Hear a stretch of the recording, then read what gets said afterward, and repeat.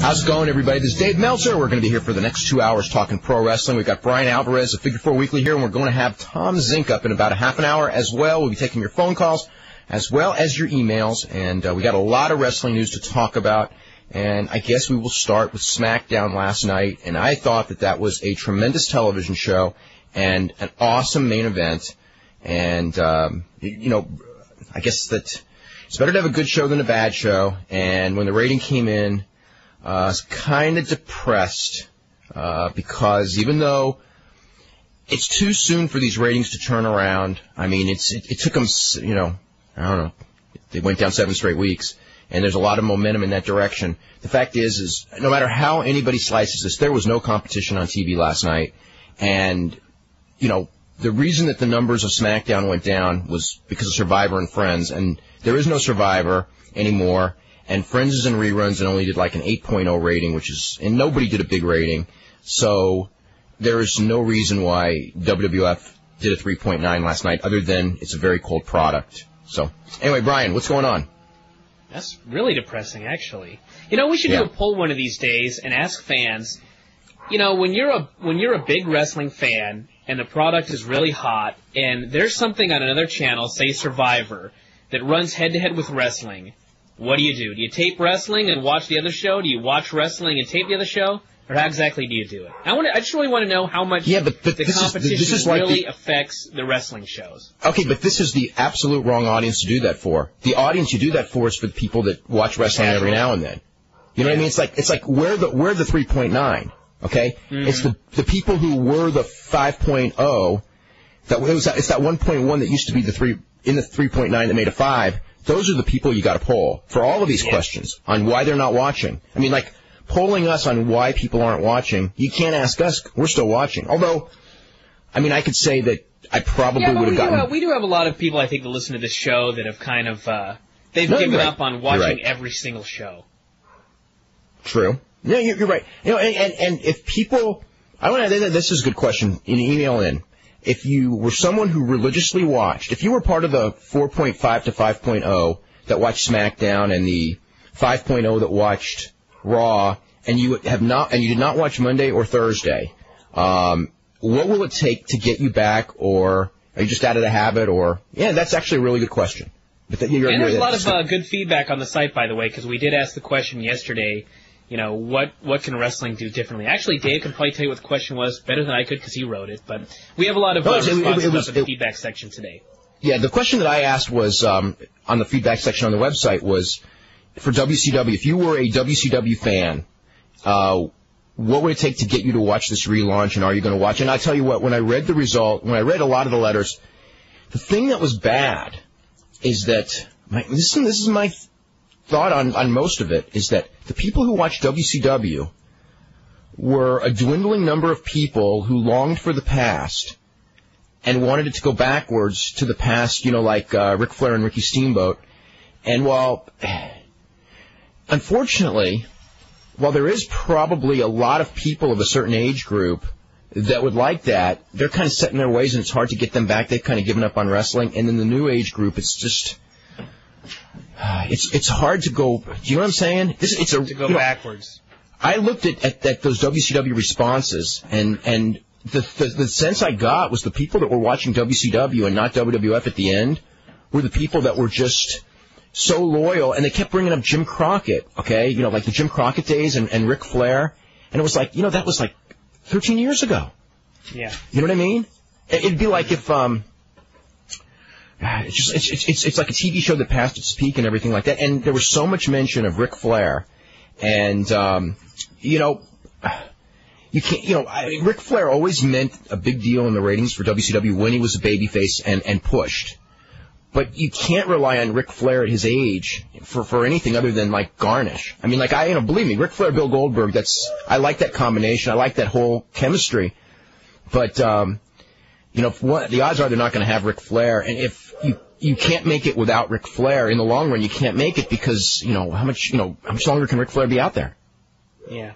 Well, he could actually be out there a long, long time. But as an active competitor, not very long. But how long will this dwindling number of people want to watch wrestling to see an aging Ric Flair before their eyes. I mean, you know how many people were so depressed at that angle with Kevin Nash, which was pure stupidity when it happened. But it's like, but sooner or later, when Ric Flair gets to be 55, 56, I mean, you know, it's like Dick the Bruiser. You know what I mean? It's like sooner or later, Dick the Bruiser drew even when he was in his 52, but by the time he was like 56, it was kind of like even those Dick the Bruiser fans were like, yeah, goddamn, Dick's old. You know what I mean? Yeah, but you were seeing him in the ring, you know, in his underwear, as opposed to, you know, Ric Flair looking stately in his suit, being a television performer. He can go for another 10, 15 years. He really can. 15? You want to see Ric Flair when he's 65 out there cutting promos? You know what? I do. I really do. Okay. You know what? After watching the promos last night, you know, one of the things, as great as Steve Austin's promo was, the one thing I was thinking was, is, you know what? That was a very good promo, but it was not as good as a Ric Flair promo. I don't know why that thought came into my head, but when it was over, it was like, that's what it was. It was like, wow, he's just not... You know, like when Ric Flair would have those promos and you just go, man, that was awesome, and you just call up your friends and go, what an awesome promo. I mean, Steve Austin's promo that's a pretty damn good promo. Yeah. So, now Kurt Angle, with that line about, what is the Saved by the Bell? Whoever wrote that deserves some sort of an award this week for I am the biggest Kurt line. Angle fan in the entire world. Don't even bother writing emails saying that you're bigger, because we're not going to read them here on the air. He was so awesome last night, and every single thing that he did, from his promo to the match, just everything. Oh, yeah. Unbelievable. That was good. And then that tape... You know, I have a friend, in fact, it's Shoulders Torelli, and young Shoulders broke into the business at the same time as Kurt Angle, and he usually comes over to watch SmackDown with me, and every Thursday night without fail, I just have to say, Vince, you know that Kurt Angle's been in the business as long as you, and he gets very depressed. But it's true. Yeah, he's been in the business basically shorter than you, right, Brian? Yes, he has. It's quite depressing. It's not depressing. He's just a freak. What can we say? The poll we had here, by the way, on who should move to the WF number 2 heel slot, even though this poll was tampered with, as they all are, unfortunately, even if it wasn't, everybody still voted for Kurt Angle, so I'll just say that. What's today's poll? Before I get on that, that's what's the best TV match of the year, I think it was. Let me see. I don't have it in front of me. I don't have it in front of me. Anyways, it was the best TV match of the year for WWF. We have the tables, ladders, and chairs match. Guys, I have the poll right here. It's Benoit. Go ahead. Benoit versus Jericho ladder match. Rock versus Triple H, 2 out of 3 falls. Benoit versus Angle. No, not Rock. It's Austin versus Triple H. Triple H. Austin Triple H, 2 out of 3 falls. All right, you have Rock versus Triple H. So okay, I made a mistake. Change that then. Okay, the 2 out of 3 fall match from the pay-per-view, yeah. Okay, Benoit versus Angle at WrestleMania. Benoit Jericho versus Austin and Triple H. And TLC from SmackDown. Okay, so those are the 5 choices. What other stuff do we got here? You know, I think that was the scariest TLC match that I've ever seen last night. Uh-huh. Well, I mean, they didn't fly over the top rope, off a ladder, through a table, or anything like that, but just some of the stuff they did was so scary. That twist of fate that Devon took off the ladder, that dude almost landed head first, like vertically. He would have been done for. I couldn't believe Bubba Ray took a snap suplex onto a ladder. A ladder! I've seen that one done. Sandman used to take that on guardrails. Oh, my God. A guardrail is one thing. This is a ladder. Sharp edges and everything. Yeah. That was brutal. I thought that was an excellent match. I don't know. Do you think it was better than the WrestleMania match? I thought it was as good. Maybe he told a better story. Yeah. Something, I don't know. Just, I don't know. I'd have to watch the WrestleMania match again. There was kind of something about the finish there. I mean, it really was a great story, but it was like they did the spear off the ladder, and it took so long from that spot for having Benoit get up to the top that they kind of lost the crowd for a minute. But they got back into it when Benoit got the belts. But I don't know. I'd have to watch that WrestleMania one again. There's a lot of stuff going on for Monday night in Calgary, and I'm not aware of all of it, other than I know that a lot of the Hearts are pining to be on television Monday, and I think Stu's going to end up on TV Monday night. So, which means some sort of an angle. I mean, I don't know what it means. I just got a feeling Stu's... I've been told, and I'll know more... We'll have more stuff. I have a feeling we'll have a lot more on the Calgary show on the website by Monday, but yeah, I think Stu's going to be on TV Monday night. And that's very weird. You know what I mean? For some reason, I just never thought I would see Stu Hart on WWF TV again. Ever. Nothing to do with his age. Just, never thought I'd see it. I think the deal is that it's time to make amends. And I also think that Stu, if he has any mixed feelings about it, it's that if it can do anything to help Bruce get a job or get in better standing with the WWF, because the Stampede guys, they want to be that developmental territory, and if WWF asks Bruce, hey, can we have this favor in exchange for any favor, your firstborn, you know what I mean? Yeah. Bruce is going to do everything he can to get it, and the lawsuit is over, and strange things. Hey, I never thought they were going to call up Scott Hall and ask him to be a Judgment Day. You know what I mean? When ratings go down, strange things happen, and enemies become friends. And anything that can draw money becomes an option, even if 7 weeks ago it was something that in a million years could never happen. So, how about that for the new WWF catchphrase? Anything can happen in the WWF when the ratings plummet. You think they put that on TV? The first half. I was surprised. I don't know if they're going to go in there. On TV last night. What?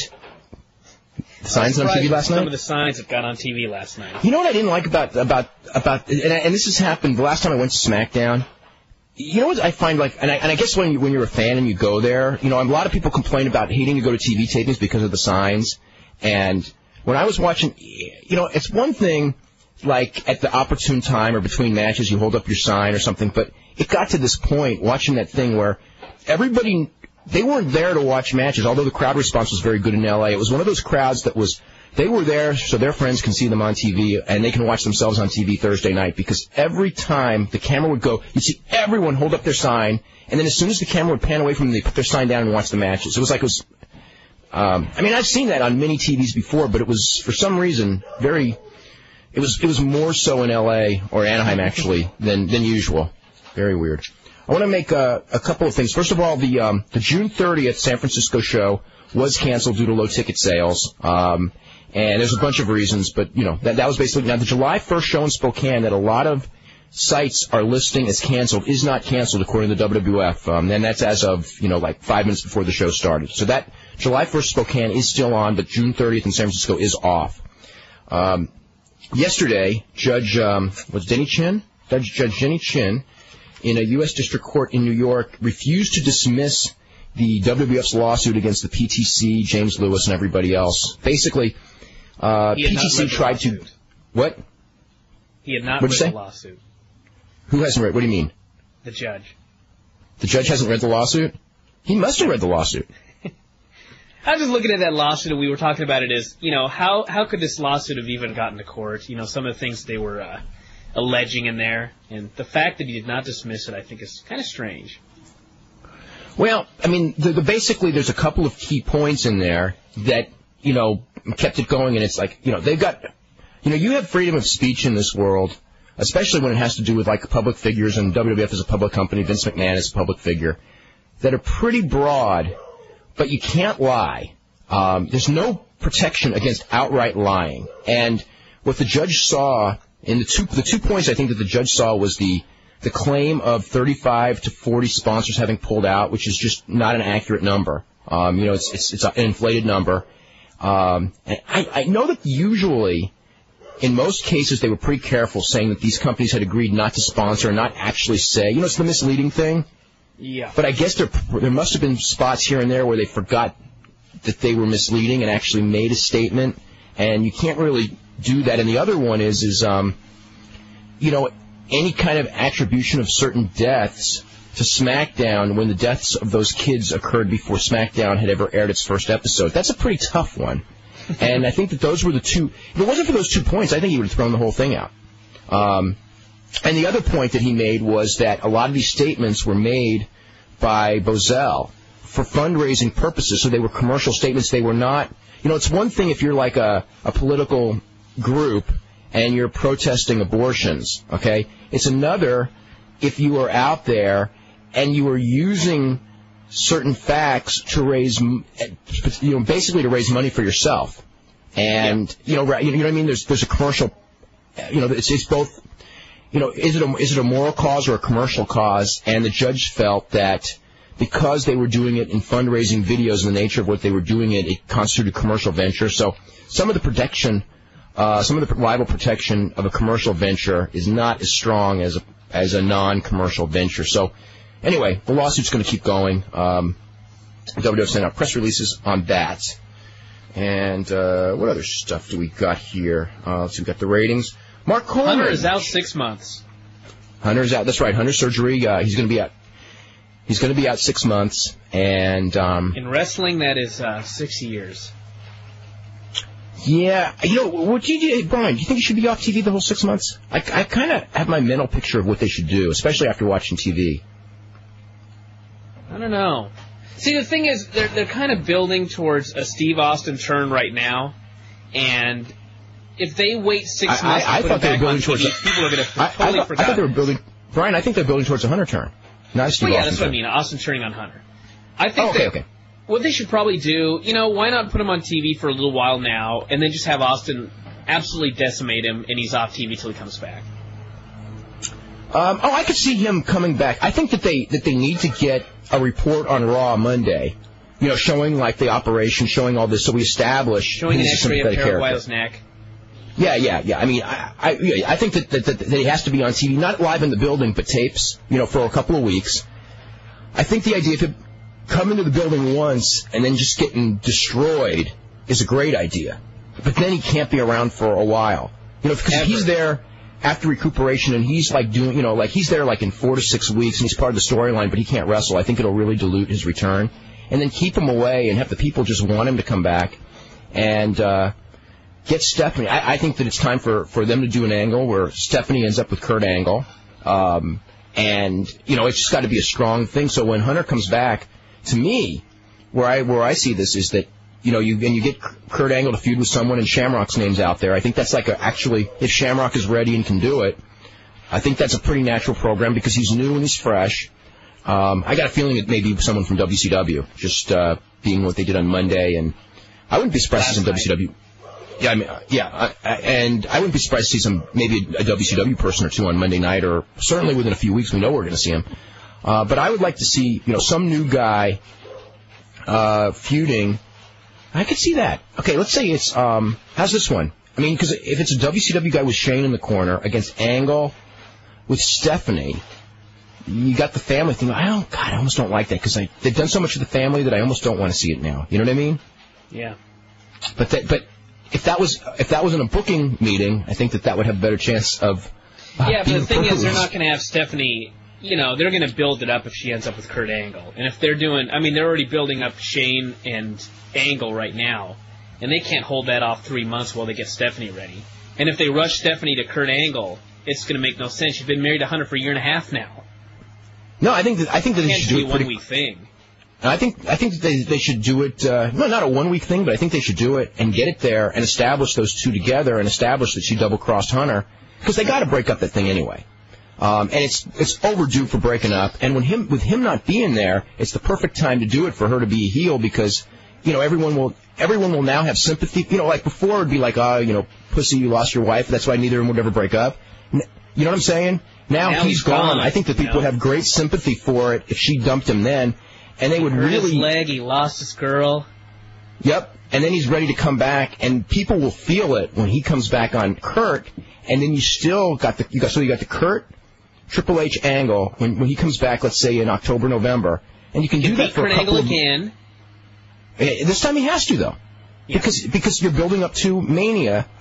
Because the timing's going to work for Mania, where you go with that's provided Rock's not around. And all that. Hunter and Austin, but that's okay if it's the right thing with Hunter as a babyface, and you can hold off that match, for a long, long time. One of our first emails is going to be about OV Wrestling, Ohio Valley. I want to make mention Saturday night it's actually Sunday technically, but Saturday night our time is the Pride Show, and it's quite an interesting lineup. You got any thoughts on the lineup? Any predictions? We can actually predict this because I just haven't watched enough. Okay, well, I'm going to go and make a fool of myself. Fujita Takayama, gonna go with Fujita. Igor Vovchanchin, Gilbert Ibel. Igor. Yeah, you know what? That one could go either way, but yeah. Vanderlei Silva against Shingo Oyama. I'm gonna take the easy way, which is say Vanderlei Silva. Dan Henderson against Akira Shoji. Dan Henderson. Vitor Belfort, Heath Herring. Valentin Overeem against Gary Goodridge. Valentin Overeem. Guy Metzger versus Chuck Liddell. I've been going back and forth on this one. You have seen these two guys. Chuck Liddell. Chuck Liddell? Guy Metzger. Pele versus Daijiro Matsui Pele, and Johil de Oliveira against Antonio Schembri. I'll go with Schembri on this one. So anyway, there was another thing having to do with that. Mark Coleman showed up for the Pride show, and he had his two belts. It's so weird. You know how come we talk about Pride being pro wrestling? It's reasons like this. He shows up with his Pride World Heavyweight title belt and his WWF World Martial Arts title belt, which has nothing to do with the WWF, although it did in 1978, and when the belt first came up and Antonio Inoki held it. And he challenged Kazuyuki Fujita, who's on the main event of Pride, to a match for Fujita's two IWGP title belts, which will take place. What a shocker. Yeah. We've been talking about this. This was like how this whole thing's going to go together. Now, the thing is, if Fujita first is wrestling Yuji Nagata on June 6th at Budokan Hall. So basically, Coleman did not challenge Fujita as much as he challenged the winner of the Fujita-Nagata match, which makes sense in that Coleman and Nagata worked on New Year's Eve in a pro wrestling style tag team match and actually had a match that would be a miracle, I guess, except that Yuji Nagata's in it, so it probably wasn't a miracle because, hell, Mark Coleman's better than Vince Russo, and, Yuji Nagata's probably better than Ric Flair, so we've seen better, more examples of, better examples of miracles than that. But they're looking at doing that either July at the Sapporo Dome or October at the Tokyo Dome. The Coleman match with either Fujita and Nagata, where the winner will be the world champion not only of the shoot world, but the worked world, all at the same time, which is quite a coup. You want to know my prediction? Yes. Dissecting Antonio Inoki's brain. Can you do that? Fujita is going to have the titles going to his match with Coleman, and they will have a real fight for those belts. Why? No. Because I don't think Inoki even cares which guy wins all the titles. But I think that he wants a real fight with all those belts on the line for a real world champion. Not on a New Japan card. Doesn't matter where. I mean, if it was on a Pride show, I would be skeptical, but not on a New Japan show. If it's on a New Japan show, it's going to be a work match. I will stand by my prediction. Okay, but what's really weird... Seriously, I really think that'll happen. Well, in its own way, that would be Inoki's ultimate dream, wouldn't it? Yep. That he turned pro wrestling, he turned this pro wrestling into real sport. And he made that world title real. Which he... If Coleman were to beat either Fujita... Okay, put it this way. If it's Nagata, there's no way. They're not going to put Nagata in a shoot. Not that That's why not that he's not a Fujita tough... will win. Okay. But if it's Fujita... Boy. Okay, Coleman and Fujita, and Coleman wins. Does that make the IWGP belt real? It sort of does, doesn't it? Mm-hmm. I mean, Coleman would have... And then who cares what he does from there, but he'll just have that. But then Coleman has to lose to who? Like Nagata or somebody, or Nakanishi or somebody like that. Eventually that IWGP belt's got to go back to New Japan, and it's got to be in work matches again. Yeah. I think they give Coleman a win. This is a perfect opportunity. He can do his dream. He can get it over with and get it out of his system, and go back to wrestling. No, he'll never get it out of his... If it works, he'll never get it out of his system. He'll keep trying to repeat it. You know how that goes in wrestling. Yeah. Okay, let me see if there's any other notes here as far as news go. Let's go to some emails. Do you know how ticket sales are going for UFC 32? The last I checked, they were not doing very well. This is from Jason Campbell, who went to Ohio Valley the last couple of days. He goes... I had the opportunity to attend the OVW shows on Tuesday and Wednesday. After watching their TV for the past 10 months, it was nice to see a couple of live shows. Tuesday night was a weekly show at St. Teresa's Gym. I was disappointed that there were only about 50 fans there, but if 300 people had showed up, you would have had to have parked a mile away. The guys all worked hard. I never heard one guy calling spots. The Wednesday show was the TV taping from the Davis Arena, which should be called the Davis Warehouse. I mean, that place is tiny. He goes, it was another entertaining evening. I think they have a few guys who were definitely going to make it. Shelton Benjamin and Randy Orton for sure. I'm pretty sure about Rico Constantino, Leviathan, Ron Waterman, John Cena, and Mike Hard. Really? I watched Ohio Valley last night, and I am not... Mike Hard lacks charisma. He goes, I'm not sure about Brock Lesnar. He seemed to be missing something, but he did look great. I enjoyed the local guys, too. Rob Conway, Nick Dinsmore, Flash, Damager, Jason Lee, Johnny Spade, and especially Doug Basham are all good wrestlers. The only negative on these guys is size. Conway and Basham have good physiques, but there is a very distinct difference between the guys with the big WWF deals and the ones with the smaller WWF deals, or none at all when it comes to the physiques. What is he trying to say? I think we know what that is. If WCW was still around as a distinct entity, some of the guys would have a much better shot at making it. If you compared this promotion to other indies I've seen, it blows them away. There weren't any matches where you couldn't wait for the match to be over. If you're looking for a lot of spectacular moves and a lot of brawling in the crowd, this is not the promotion for you. Big Show and Mark Henry must not have been on that card. Big Show wasn't. Yeah, I know. This one was Mark Henry. I watched it. Oh, both of those. The Mark Henry. Did you ever see the Mark Henry match with Russ McCullough, the loser leave town? No. That match was horrible. I mean, by any standard. I'm so not sold on Russ McCullough. And the funny thing is he may be in the WWF before any of them just because he's 6'10". The TV tapings are free and the house shows are reasonably priced. Some of the baby faces are available for autographs and pictures during intermission. And I guess if you hung around a while after the show, the heels would be too. I recommend that anyone in the area attend their shows on a regular basis. If you're a few hours away, it's still a good road trip. You could see shows on Sunday, Tuesday, and Wednesday, all in Louisville, and hit Six Flags on Monday. Okay. Got a lot of compliments. I'm not going to read them all, but about the show yesterday, I thought Max Payne was tremendous yesterday. That was a really awesome, really entertaining show. Someone who was asking about if we could get Steve Regal on, we already got Tom Zenk on the line. Let me just go through one more, and then we'll get to Tom. Do you think the WF will go get Rob Van Dam? Yeah. Rob Van Dam will almost for sure be in. I guess we can answer that one simply. Tom, how are you doing today? Wonderful. Who's booking in the WWF? This is the first time the guys at work have even started talking about wrestling again. Wow. What, Monday and Thursday? You got it. I heard from my boss today. He's a big mark, and he likes wrestling. And they said about Benoit, he dove off into a table and stuff. It was great stuff, right? Mm-hmm. Awesome main event last night, yeah. That's what I heard. Now, they're turning the corner? Is that what they're doing? I don't know what they're... It's in a state of flux. I'm always someone who... If you have friends talking, that's a good thing. But as far as the rating, it hasn't turned around yet. Yeah, the rating didn't turn around. 5? 3.9. Oh, really? Yeah. Holy smokes. He's in trouble, huh?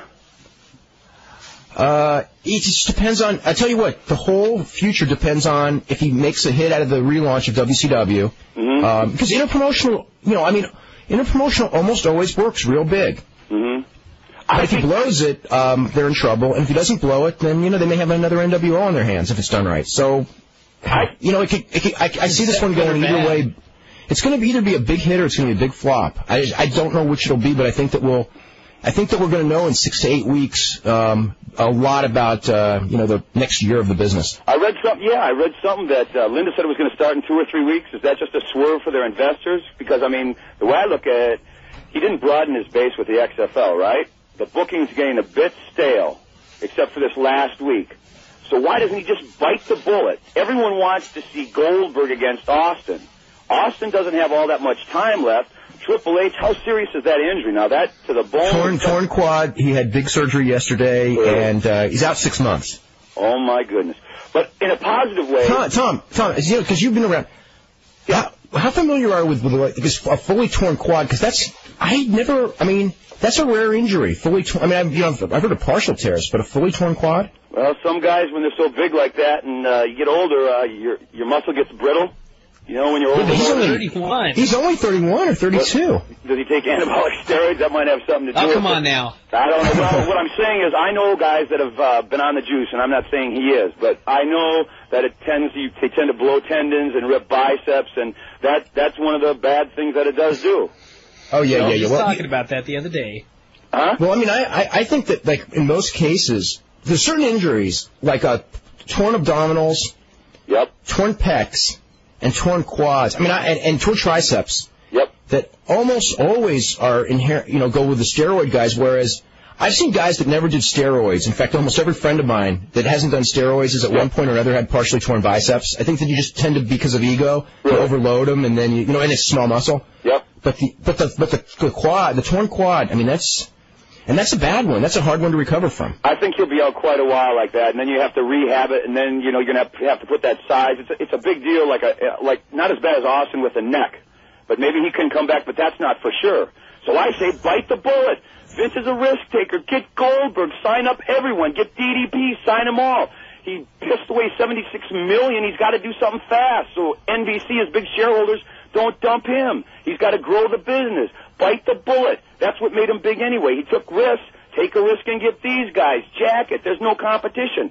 So you send Heyman and you send Shane down there, and let them go nuts. And if it fails in WCW, you write it off. It's WCW, and you try and have two companies, and like Pepsi and Coke.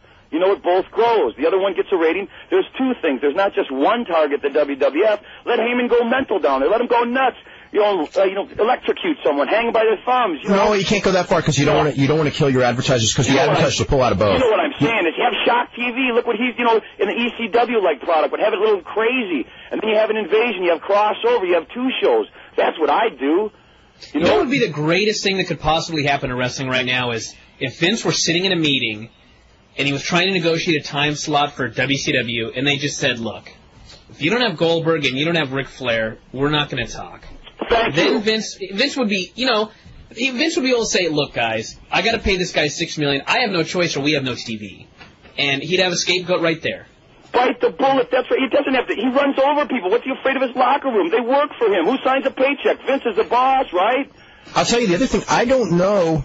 You need him. 7 weeks ago things would have been different, but I think right now a lot of those guys would welcome Bill Goldberg because I think they would know that it means, in the long run, it means money for everyone. Of course. I think they would think that. I could be wrong because I haven't discussed that with anyone there, but well, they can't be that stupid, can they? I mean, come on. I mean, the Chris's and I would think they didn't have any fresh ideas. So the internet people, they want to see Chris, Benoit, Jericho, push them. He doesn't have a strong next tier to come up. He hasn't grown anyone. They're going to be fighting for a spot, so broaden it out.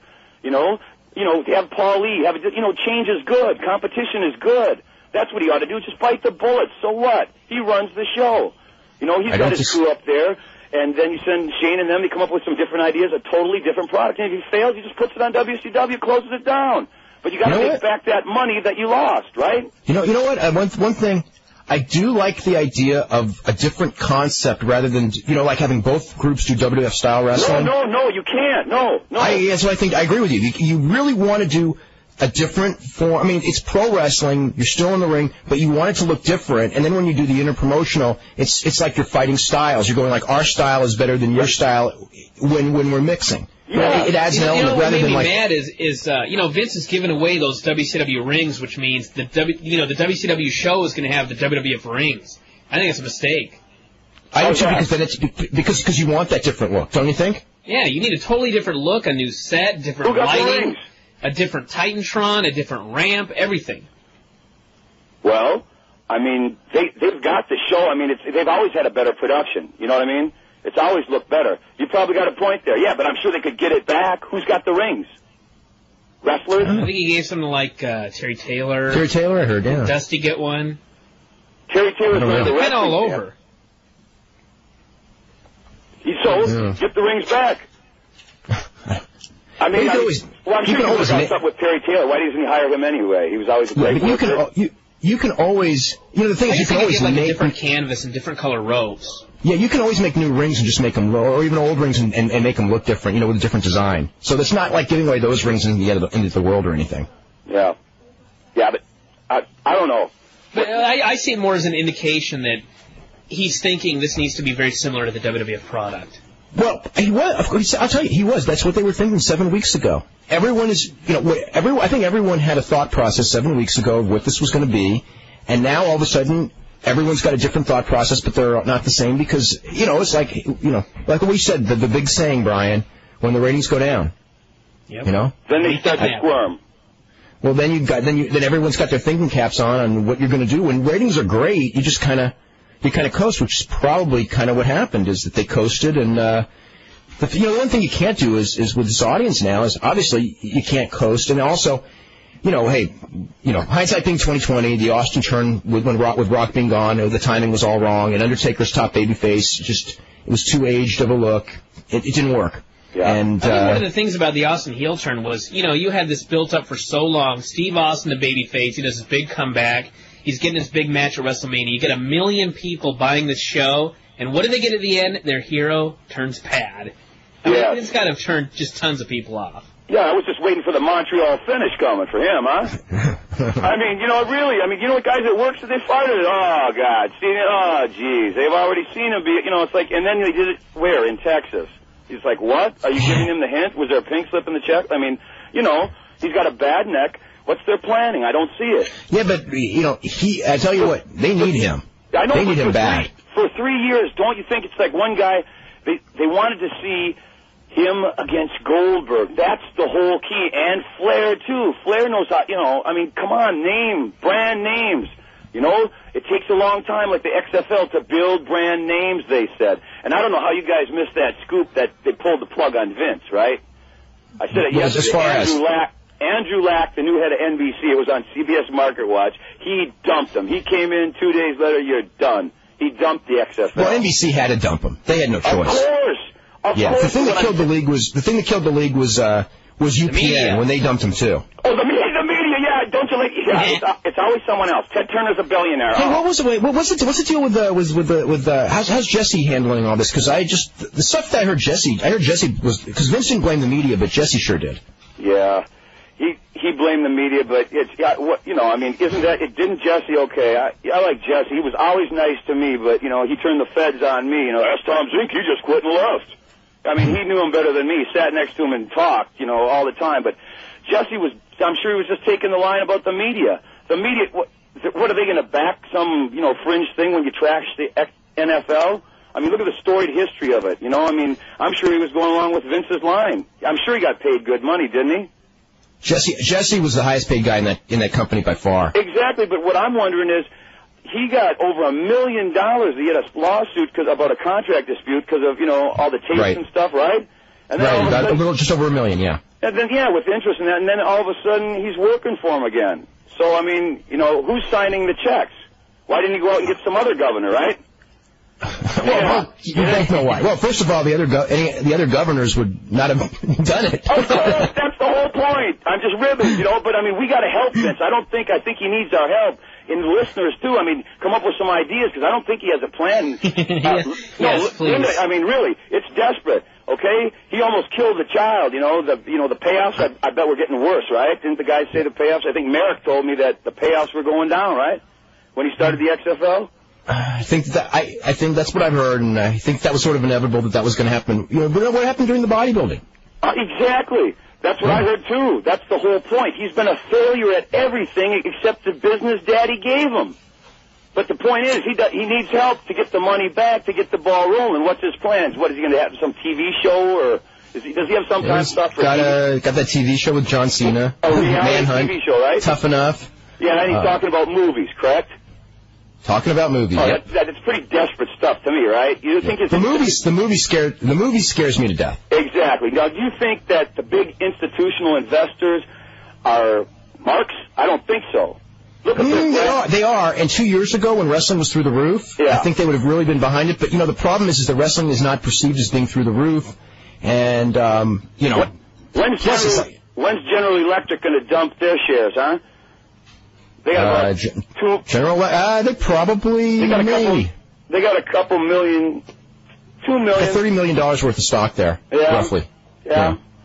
This one I got to read. It's from Jeff O'Farrell, who said, in response to Max Payne's suggestion last night that pro wrestling should be incorporated in high schools, here are the 10 reasons why it will never happen. Number 10, when anyone gets in trouble and sent to the principal's office, they now have an excuse. They can always say, it's just a work. That sounds like something Pillman would do. Everything he did, it's just a work. Pillman, you had to bring him up. Okay, go on. Yeah. I love that guy. Kids would sign loser-leave school matches and then actually follow the stipulation. Titantrons are too expensive for the athletic department budget. Administrators would get concerned when the average weight of the males goes up 30 pounds per person. The faculty would fear that the misspelled signs in the crowd would hurt the image of the credibility of the school. The phone calls about my kid's not doing a job for your kid would get counterproductive. This is great. Yeah, he's a sick guy. You got to have this guy on or have some comedy stuff. Yeah, it's too hard on students to worry about selling an entry all day long in lunch at class and walking the halls. 3, students don't want to be referred to as either jobbers or ring rats. Number 2, since the teachers would naturally have to be the heels in all teacher versus student feuds, the teachers would have to fail everyone in class to keep kayfabe going. Oh, my. And number 1, can you imagine 30 kids in a classroom all speaking Carney? That was brilliant. Let's see.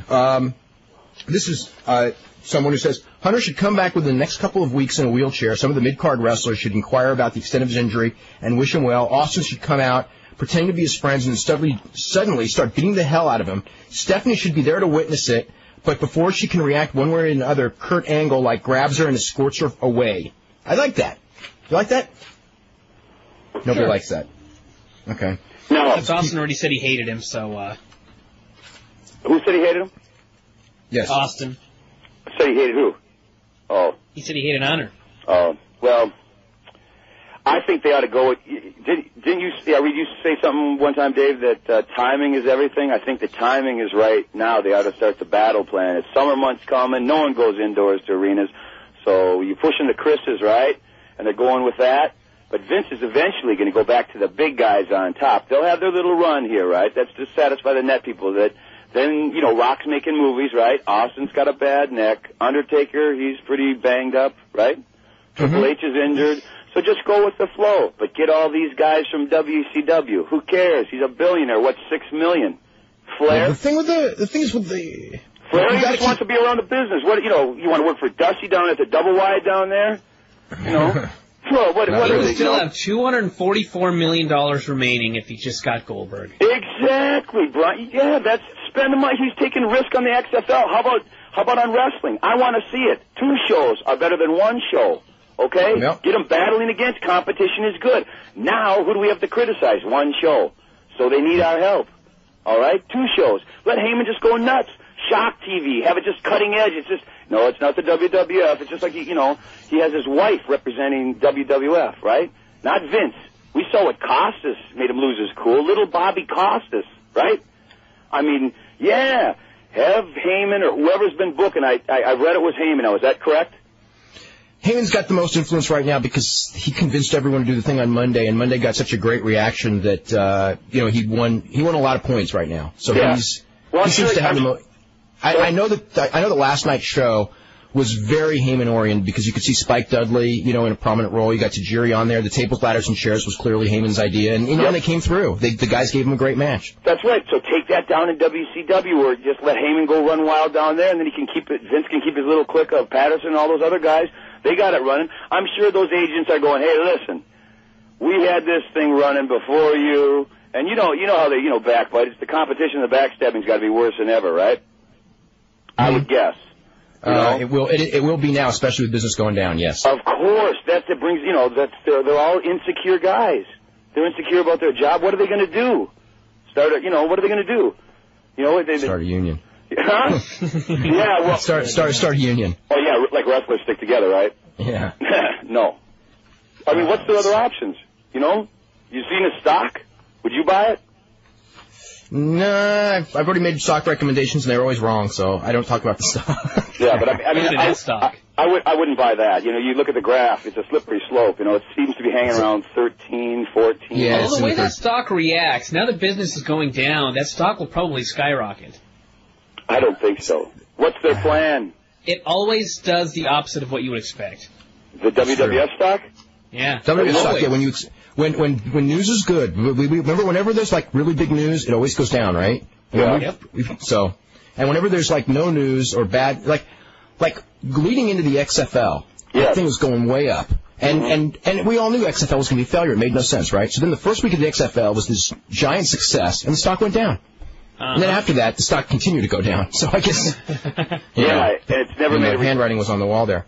Yeah. Al, are you around? I'm right here. Al, do you know how to read these odds? Somebody sent me the odds for the Pride. What does plus 150 minus 190 mean? I mean, I know how to read Vegas odds, but I don't think that's what these are. I think it's the same. Wait a minute. I'm looking for the email. It's the MVP Sportsbook odds for the Pride. Oh, somebody sent it to you? Oh, it's you. Read What, read it again for me.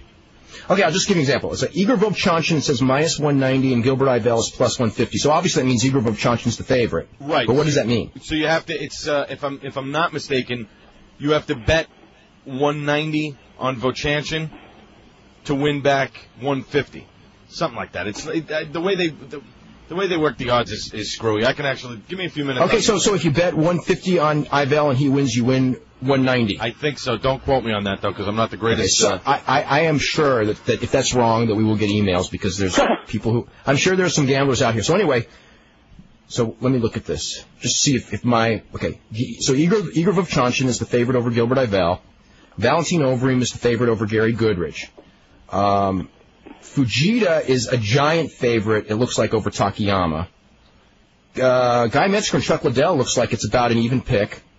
Henderson's the favorite over Shoji. Joe de Oliveira is the favorite over Nino Schembri. And Vitor Belfort's the favorite over Heath Herring. Pele over Daijiro Matsui. And Vanderlei Silva over Shingo Oyama. So anyway, that's the actual odds at the MVP Sportsbook. We're talking about that. Let's see. Let me go through this one. Before the Muhammad Ali-Antonio Inoki match, were there any famous pro wrestler versus pro boxer matches? There were like a lot of them going back through time. I think Frank Gotch even fought like a boxer and got knocked out in like the early 1900s. So yeah, there've been a lot of them, but Ali Inoki was the most high-profile one. Let's go to Brandon. Brandon, you're first up. Hi, Dave. Hi, Brian. Hey. Yeah, I have an idea on what they should do with Triple H in the next month or so. I think they should probably try and get him over his face pretty hardcore. They obviously started it with the whole Austin calling him out last night on SmackDown. And what they should probably do is cut some promos with maybe him and Stephanie on how, like, maybe he's feeling bad for himself and so on and so forth. And Stephanie's kind of getting sick of it. And then at King of the Ring... No, because that makes him a heel and a whiner. You don't want to do that. What? That makes him a heel and a whiner if he's complaining. He can't complain. Or he can't sell. Not complaining per se, but maybe... She can complain. Yeah, she but you know complain. what? Here's the way I see it. He can be as big a heel as you want until Austin just totally lays him out. And then if he's off TV after being laid out by Austin for 6 months and makes his big return, he'll be so over. Okay, but why continue to make him a heel now when there's no purpose to it? Well, you don't have to. I'm just saying it really doesn't matter as long as No, you're right. It doesn't matter. But I'm saying, like, why he shouldn't whine or complain. That should be Kurt Angle and Stephanie's role. Right. Mm-hmm. Okay. Yeah. Okay. Then Stephanie complains. Stephanie can complain. Stephanie should be a total bitch, personally. Yeah. That's what I think. Making Triple H feel bad. Maybe making Triple H feel bad for himself a little, and then so how could you, like, Stephanie's like, how could you do this to me?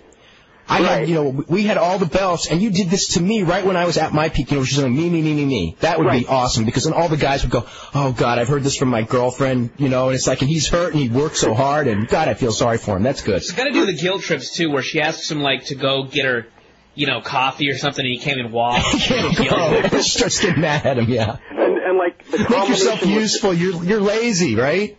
Yeah, you're not doing anything. You can give me some coffee. It's not like you got to rest up. You're not wrestling tonight or nothing. Right. Yeah. And that's the McMahon way. Yes. Yeah. He needs to be in rehab on their anniversary. She yells at him for it. That's a good one. Oh, God. Yeah. And then, like, maybe the combination of that with Austin trashing him in the ring, saying, oh, it's all your fault, we lost the belts, blah, blah, blah. And then at King of the Ring, when Austin apparently is going to be fighting Jericho, I don't know if Triple H will agree to this, but maybe Triple H comes out and tries to help Jericho, or maybe to a person. No, too soon to show your hand. What? I think it's too soon to show your hand. He shouldn't be helping Jericho. I don't like, because that's... Well, maybe not helping Jericho, but if he's trying to screw Austin more.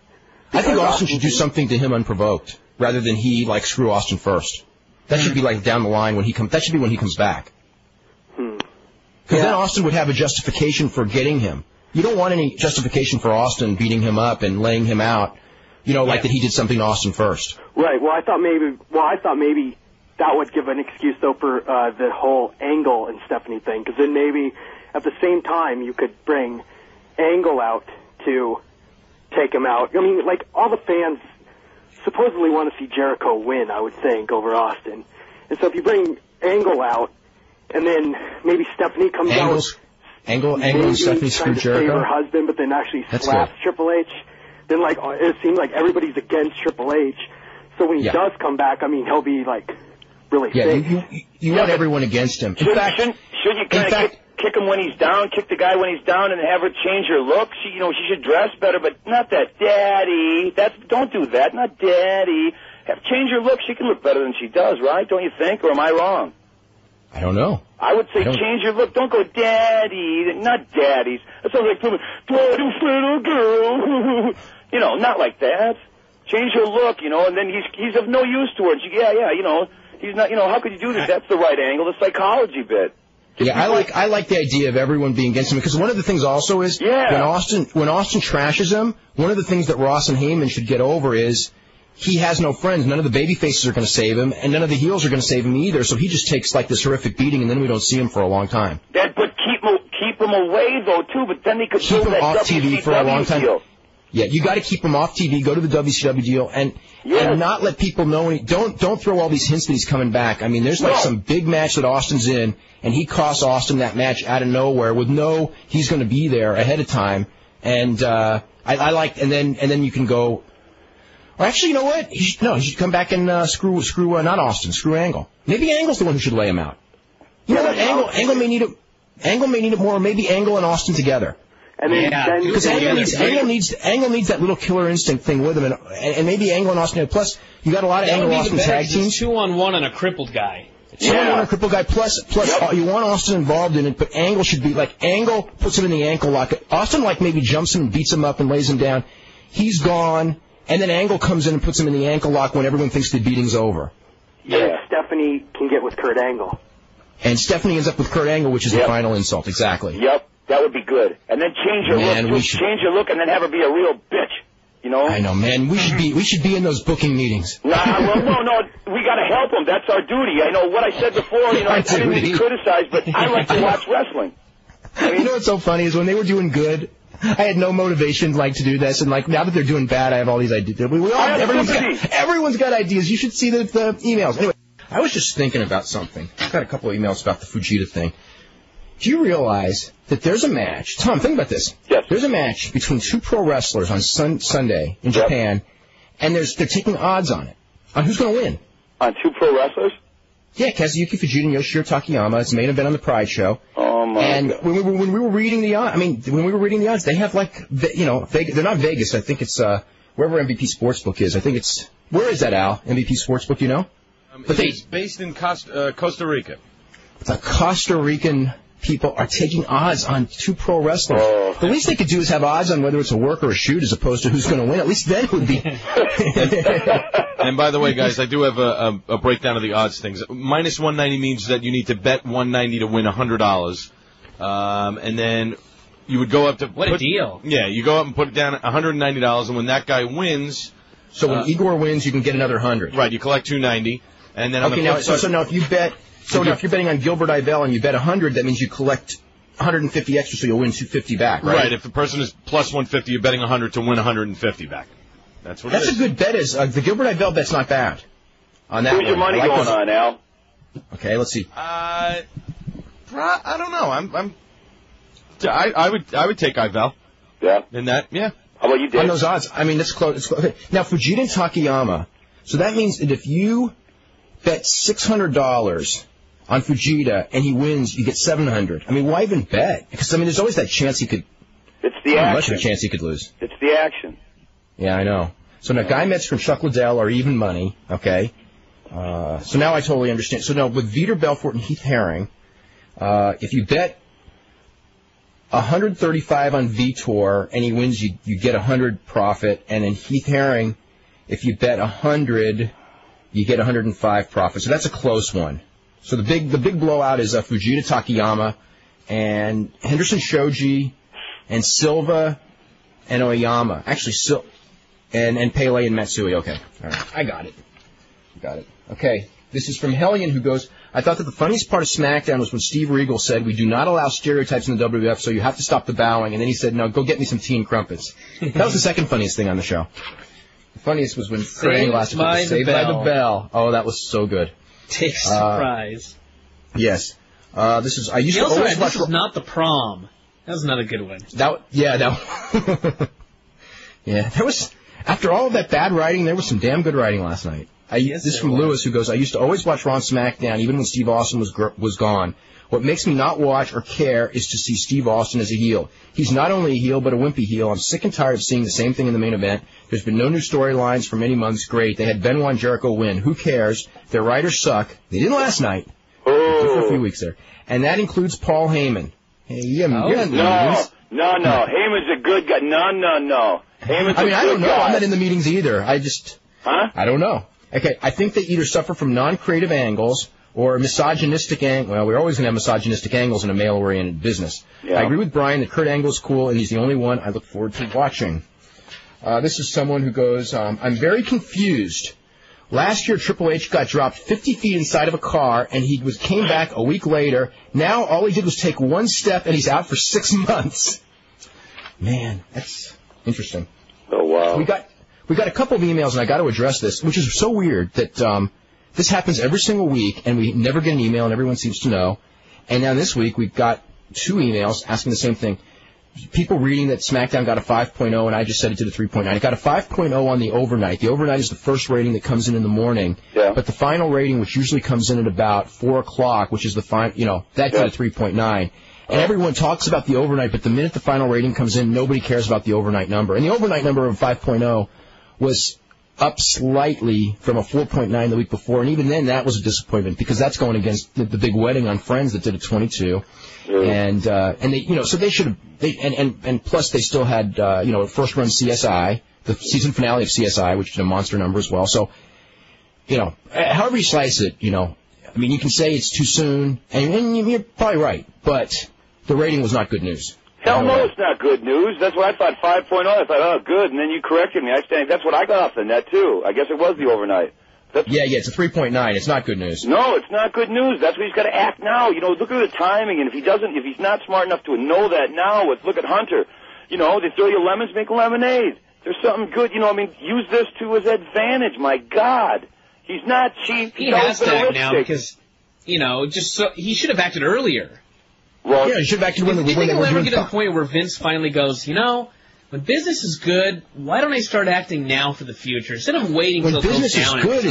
When business is good, that's when you create new stars because you can. When business is bad and you create new stars, it's like all those guys in the Hogan era. Yep. People still remember a lot of them today, but all those guys in that Bret Hart, Shawn Michaels era, yep. That were on top, like the Mabels and stuff, nobody remembers them because, you know what I mean? They were created during that bad period.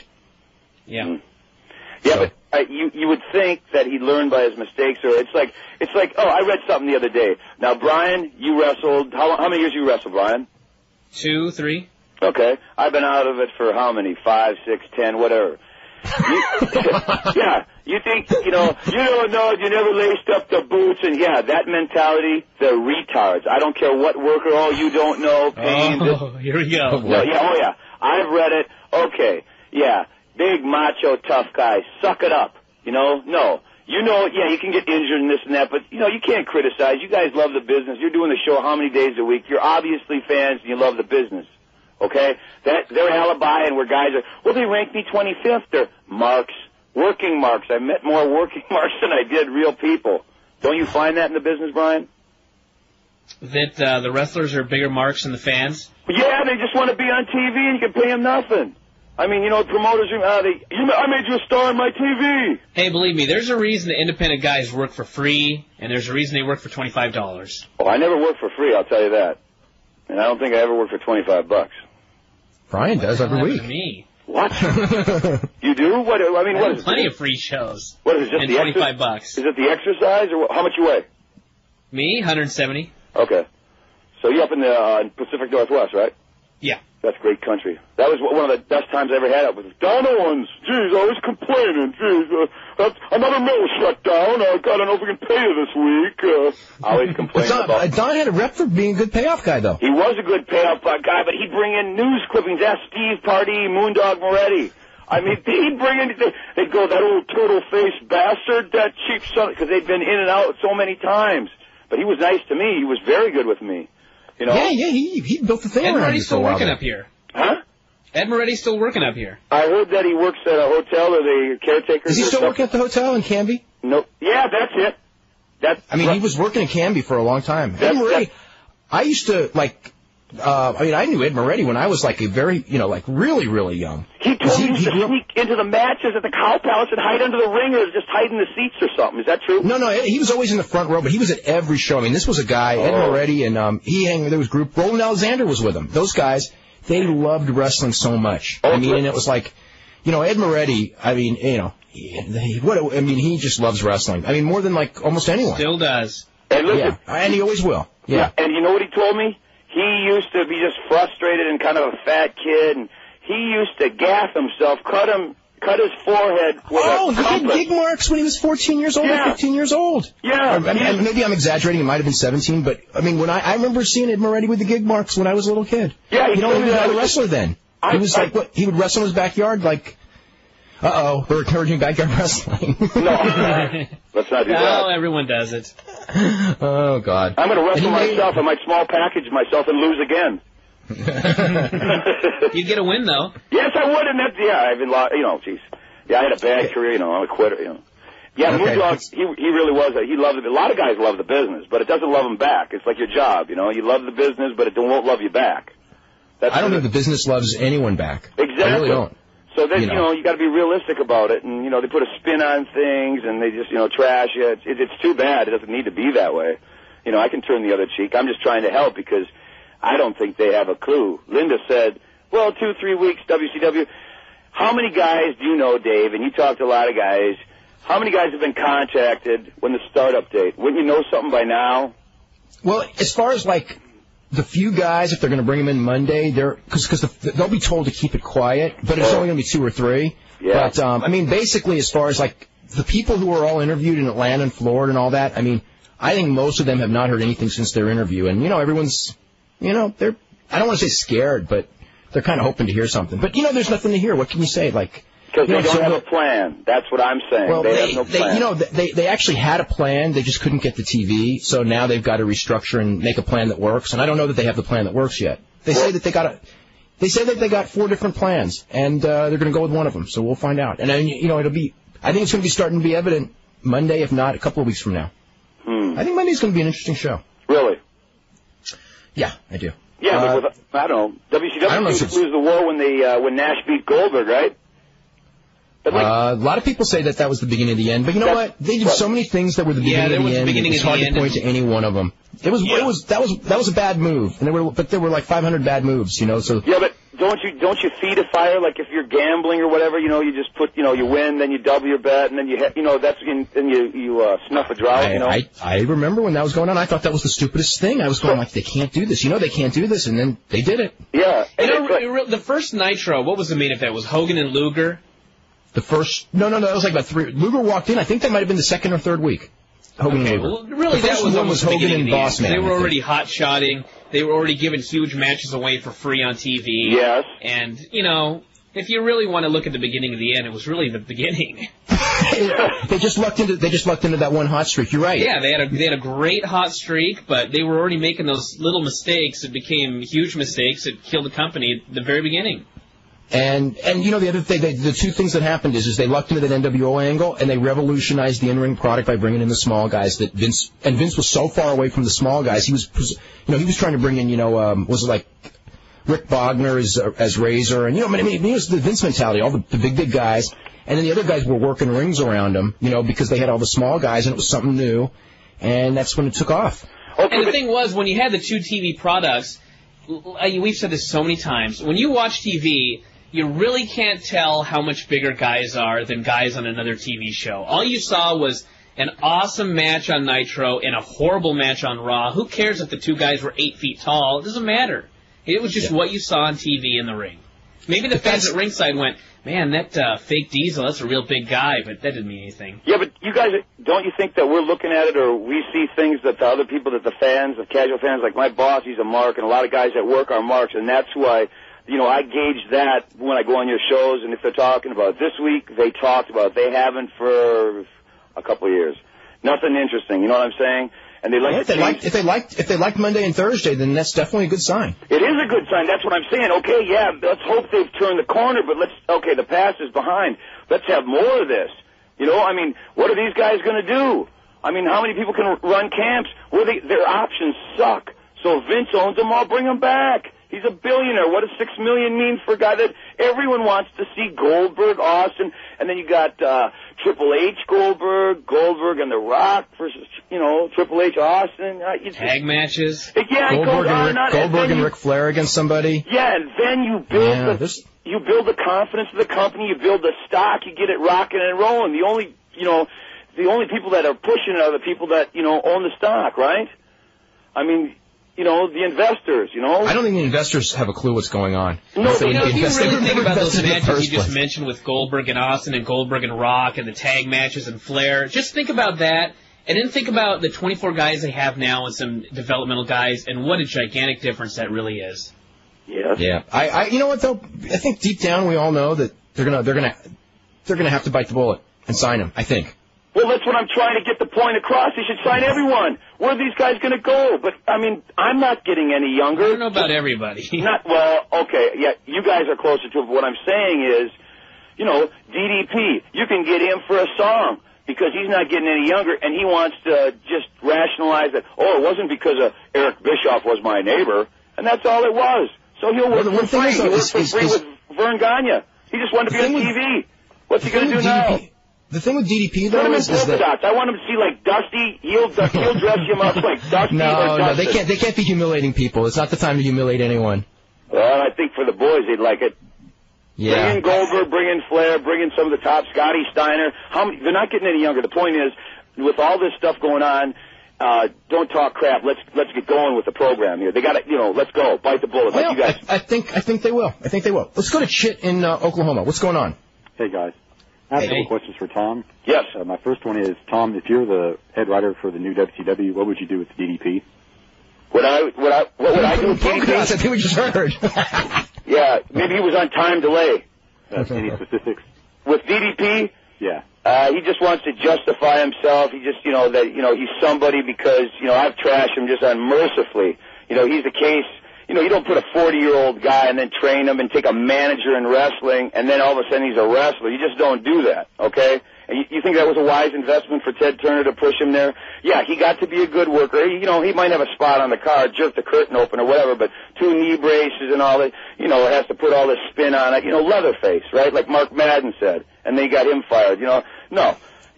He'd have to, they're all going to learn a real cruel lesson, but I think reality set in with a lot of the guys. I wouldn't have any plans for DDP other than to dress him up in polka dots. I'd bring Dusty back. I'd bring Dustin back. I'd bring them all back. No, come on. You can't Dustin. There's nothing there. I'm kidding. That's what I'm saying. How about Luger? I was just saying there's no upside to Luger. The point is, you don't think they were corrupt to sign him for $750,000 of Turner's money?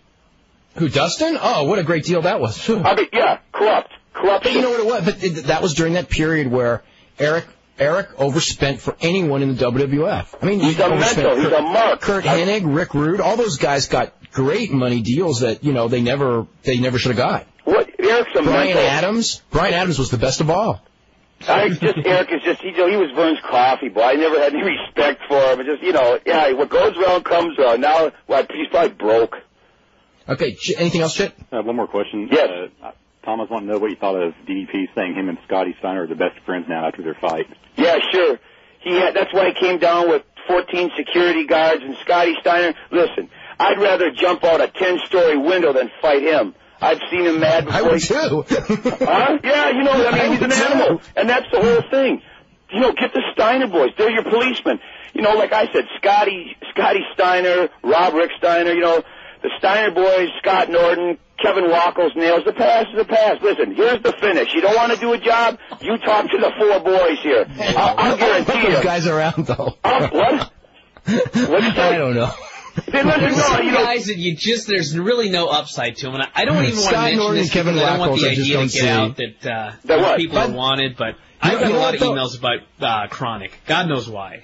Okay, but you know what? I do believe there's only one guy, okay, who I do believe, and that really Vince will never call back, and it's Kevin Wackles. I really believe. I really believe he won't call him back. Yeah, he told me the situation, and I guess he grabbed him or something, Vince, but he was mad about the payoff, right?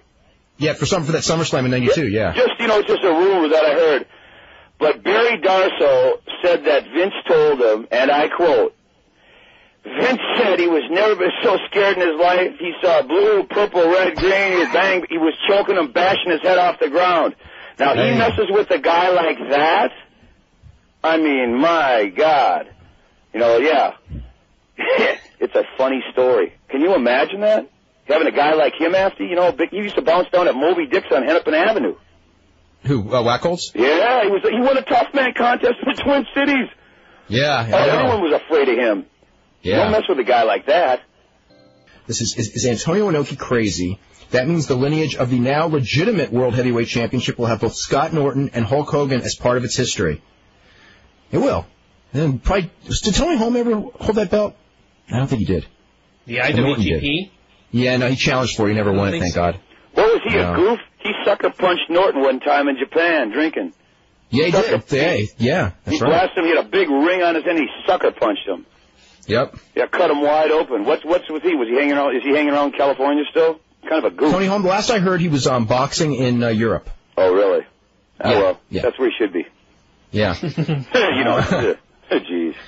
Okay. This is, while picking Heath Herring over Vitor, keep in mind Pride has reinstituted the 10-kilo rule difference. If a fighter wants to use it, and no doubt Vitor will use it. Okay, that means that if 10 kilos, which is 22 pounds, if you're fighting a guy and he's more than 22 pounds heavier, then you get a bonus point in the scoring. In case of a draw, you'll get the win. So, that's true. Also, fighters will be fined 10% of their purse if they get a yellow card. Man, that's a heavy fine. It's a controversial rule, but it promises to make the fights more exciting. More exciting. Do you think it makes it more exciting? Sure. It'll make you follow the rules more. Because that one hurts. That's exactly exciting. No, I don't know that it makes it less exciting. This is for Tom. I don't think it's very controversial. Why not? Just for breaking the rules anyway. Yeah, I like a little cheating. Yeah. So Robert, who goes, what's your opinion on the Madden DDP situation? I think DDP had more stroke with Bischoff because they've been buddies, all along. He's the one. DDP bragged to me that he gave Jim Hurd tapes of Bischoff, and that's so I figure it's a favor. He got him in, and then Eric wrote a phony resume. The story goes, and he had Khan going on with what was his name? The Wonder Year boy, Jason Hervey. Yeah, and he said that he wanted to be a game show. He was working at what was his name? The guy that Dusty took him up to his cabin, baby, and said, listen, you give me a pencil, I'll draw you a play, baby. You're going to take him up to the cabin and spend a weekend talking about the scheme of WCW, and you put him on TV. He swerved him good. What was that guy's name, Kip Fry? Kip Fry, yeah. Yes. I used to like Kip Fry, but pardon? He was a nice guy, though. Yes, a very nice guy, honest, but, those guys have stars in their eyes with these guys. He sold to Dusty. I used to see you on TV, and Dusty I knew I had that. That was it. Yeah, I knew I had him, baby, when he sold like that. That's the con, okay? Now, that's an interesting thing, because I remember going through that whole period, because we went from Jim Hurd, who really didn't know wrestling. Yeah, he didn't even know reality when you talked to him. Tom Zenk, I had Wayne Coulter bail him out of jail. Well, the wrestling police arrested me. They said that was a phony. So, Wayne Coulter was a nice guy. Those weren't the wrestling police. Those weren't those guys that the indie guys dressed up. Those weren't indie guys that came in. I remember that night, Tom. That wasn't some Raw angle. I don't think. Oh, that was no Raw angle. When you get arrested like Nash used to get arrested every Monday. But so then we then Kip Fry, who nice guy, but didn't know wrestling, and they took advantage. A lot of the guys. They took advantage, and then they went to the Cowboy, which was a total nightmare. Oh gosh, he had some. He knew how to talk to the guys sternly, But these guys with some stroke like the Stinger or whatever, different guys, I mean, you know, good politician, they played the game. They were not masters of it, but, you know, I mean, however they got locked into $750,000 a year. And, you know, I mean, I guess, you know, he's a wash. We never heard the crowd chanting Sting. No, it was Goldberg, Flair. You know, I think he's done. Isn't it ironic, though? I saw him on Walker, Texas Ranger. And I heard that. He was a meth. He was a meth dealer. You think any judge in the land is going to give you any love for selling methamphetamine? Mm. Well, I mean, and he's a Christian, right? I mean, God, I'd dump that agent. They want to rib on him. He's at a prayer meeting with DiBiase. It's an actor playing a role. Come on. I know, but what I'm saying. You know what? Listen, no, you're a role model. Don't play both sides. We can't do that here. Okay, but you know what's weird? Okay, it's like I wouldn't take. You know, I mean, what's he desperate? Okay, for money? I don't see anything wrong with like a guy who's a Christian playing a role on a television show. But you know what? Yeah. At the same time, then there should be nothing wrong with them playing a heel role on wrestling because it is the same thing, right? It's even worse than methamphetamine. You know, I mean, what do you think they're doing? You know, you broadcast. It is the same thing, you know. But if you're in wrestling and you got these little children that you want to be a role model for, these little children aren't going to understand that this wrestling character is fake, like the dude on Walker, Texas Ranger that's selling meth. Well, yeah, I mean, the one thing you're right is that like when those guys go in public, like an actor, they don't pretend that they're a meth dealer. But when wrestlers go in public, they pretend that they're not Steve Borden, they're Sting. And when they sign that autograph, they sign Sting when you know, like Michael J. Fox, whatever his character name was in all the different TV shows he was in, when he signed that autograph, it was Michael J. Fox, right? Well, you got his autograph? No, I'm just throwing a name of you know, some guy. He does any autographs. It's just like you know, Kurt Angle was doing that interview and he said, you know, when I'm out in public, people go, "Are you really an Olympic gold medalist?" And I say yes. And then they assume that I'm really an asshole. They'd ask me, they go, "Who are you?" I said, "Nobody." And they go, "You're right."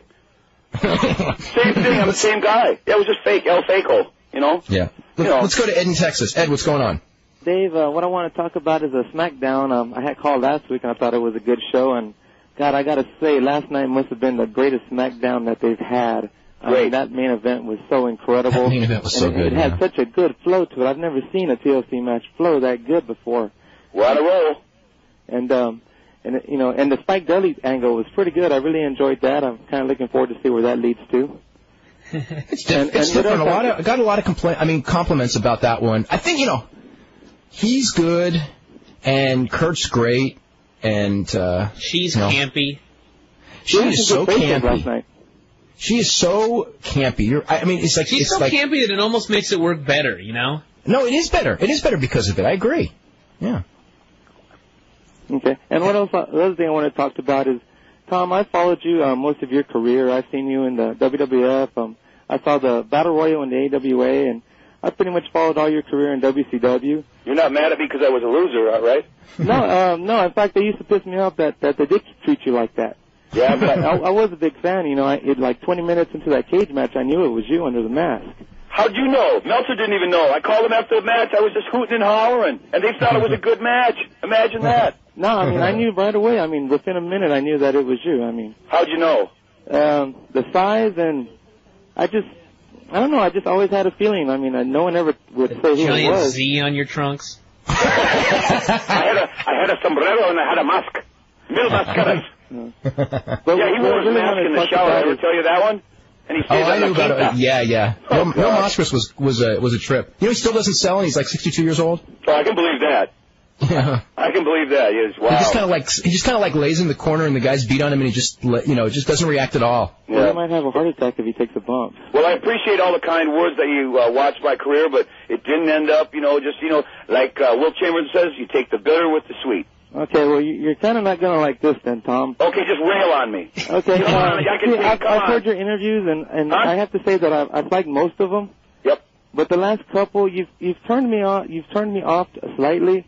Well, what can I do? Don't hurt my feeling. Well, I know you're not bitter, but sometimes you do come off as being hateful and vindictive. Oh my God! You know something? It's entertainment, okay? So don't turn against me for that. Oh, just I had my fingers crossed, okay? Like Vince McMahon, I learned it there. I had my fingers crossed. It's like a grade school trick, okay? This is entertainment. It's TV, Like the car crash at the News at 10 or whatever down in Texas, I mean, entertainment. They shouldn't be putting that stuff on TV. Don't be angry I'm with me. totally confused now. Okay. Well, like I say, I mean, like, I don't really have anything against you. It's just like I kind of thought you were, attacking people for no reason. Yeah, but it's entertainment. Like you say, this is a show, and that's what people are listening to. They do want to hear you tell your story. So, I mean, I guess I don't really have... Okay, let me give you this. Okay. You haven't even heard about the good stuff, what goes on out of the ring, the nightlife and the fun I had. Okay, I'm just trying to help the business. Not negative. What they did was wrong in WCW, and I think I've proved my point. Okay? They proved everyone's point. They're not in business. What? They proved everyone's point. They're not in business. I mean, you can't get more proof than $62 million in losses in 1 year. Oh, my. But what I'm saying is, Vince, he lost in the XFL. He should get competition. WCW, and Heyman's the guy. Heyman and Shane. What do you think about that? I think they should run it totally separate from McMahon if possible. Yeah, but Paul Heyman, you don't think he's a renegade? You don't think he's got guys that he wants to pay money to? You don't think he's contrite and he wants to do the right thing now, get a second chance? Of course he does. Yeah, this guy turned me on to a lot of girls in New York City. To WCW. He's a great guy, okay? now we know that. Now we know this, okay. Okay, guys, that's pretty much all I had today. Thanks for taking my call. Okay, thanks a bunch, Ed. All right, let's go to Tony in Long Island. Tony, you're next up. Hey, guys, how you doing? Good, great. How are you, Tony? Doing great. I got to agree with that last caller, Tom. I remember that first time you came on the show. You were just hilarious. And what's happened since? What do you mean, what's happened? I mean, you've done a complete 180. I mean, you were just enlightening and funny, and now it's just, I don't know, the last couple of interviews, it's just you've done a 180, completely changed, not funny anymore. What's going on? What do you want to know about? I mean, you were hilarious that first show. Yeah, but you can't come up with that stuff all the time. I'm on a mission. You got to get some more material, Tom. Huh? You got to get some new material. WCW died, and a lot of people lost a lot of material. Yeah. I know. I know. I lost it about 6 months before they died when I just realized that they were actually going to die rather than just exist forever. And you know what I mean? That was that was a bad point.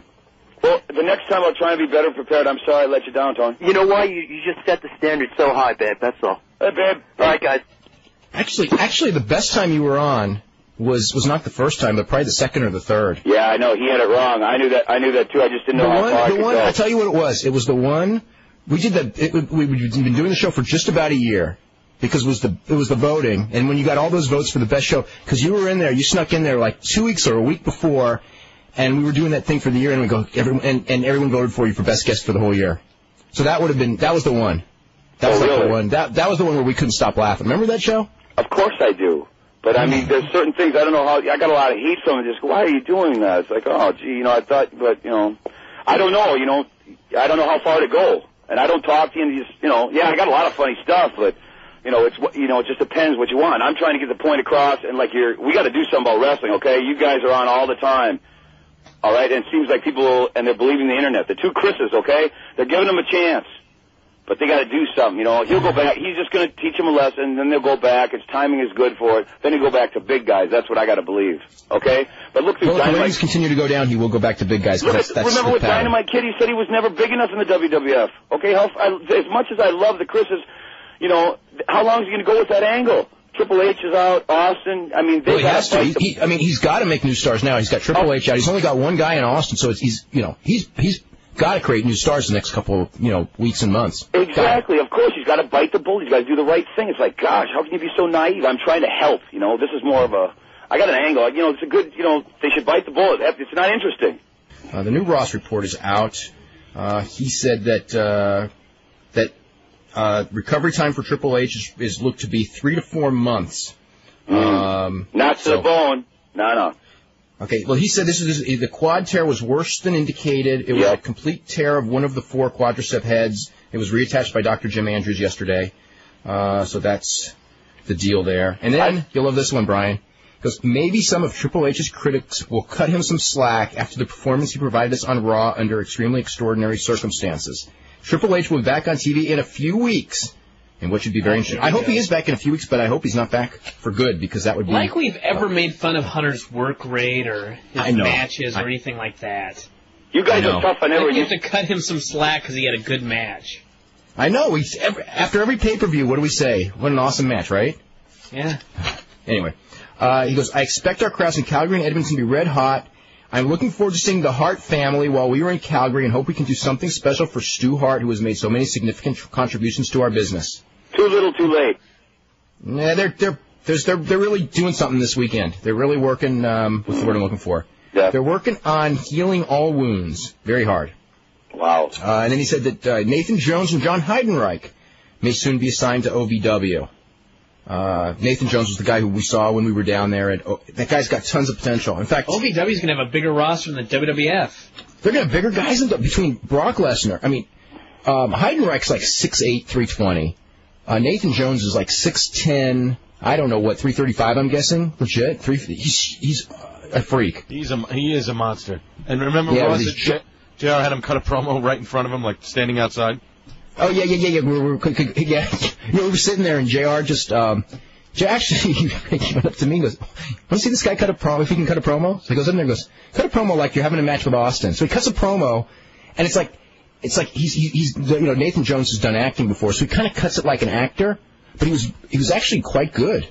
You know what I mean? He didn't stumble over his words or anything, he just was a little bit too actorish. You know what he reminds me of exactly? I guess because they're both from Australia and they sound exactly like his Elvis Sinisic. It's like I was thinking of this giant Elvis Sinisic walking in front of me. But, between that and Brock Lesnar and Leviathan he can be a big monster with Nathan Jones there. Yeah. He'll still be scary. Well, he's still got those bolts on the side of his neck. Fangs. So, yeah, and the fangs, right. I think there's some mention about Tommy Dreamer, too, that they want Tommy Dreamer, and although I didn't see that in the report here. Let's see, did Benoit ever marry Nancy Sullivan? Yeah, they did, I think. Mm-hmm. Wasn't that a great angle? He stole Sullivan's old lady. And Sullivan booked Benoit was Sullivan. Huh? Sullivan's the one that set it up. I know, isn't that great? It's like, God, how ironic is that? That's just fantastic. That was the most unbelievable thing. When I heard it, I thought Joey was lying, and I thought Joey. I used to think everyone was lying too until they were living together, and I'm going like, oh my God, he really took his divorce. I thought, God, I could have swore he was married. Not in a bad way or anything, but just how he hooked him up, and they, put an angle, and he had to travel to the gym together. It's like, what? I mean, live the part. It's like, oh my God.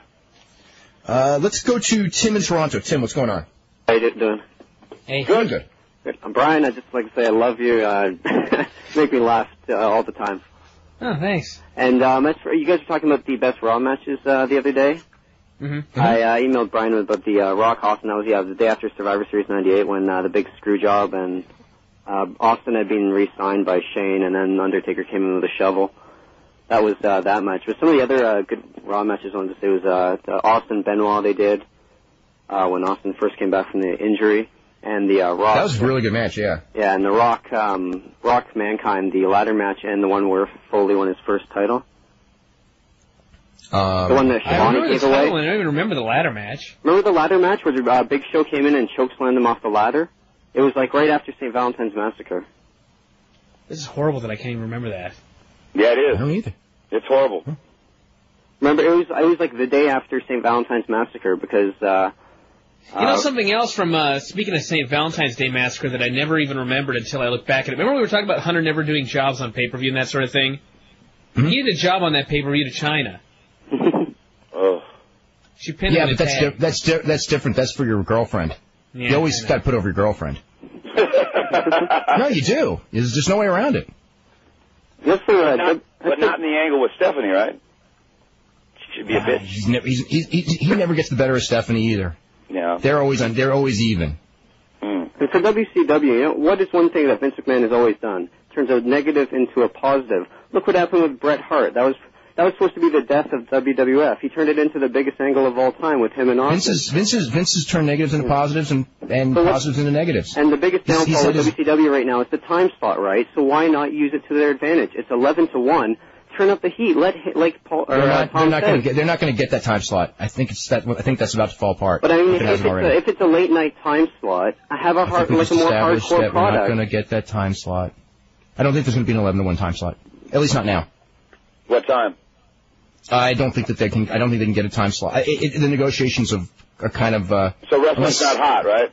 Wrestling's not hot, and nobody really wants to add a new show. How can that be on? I don't understand that on TNN though. Oh, you have to have the Dukes of Hazzard. You have to have the Grand Ole Opry backstage.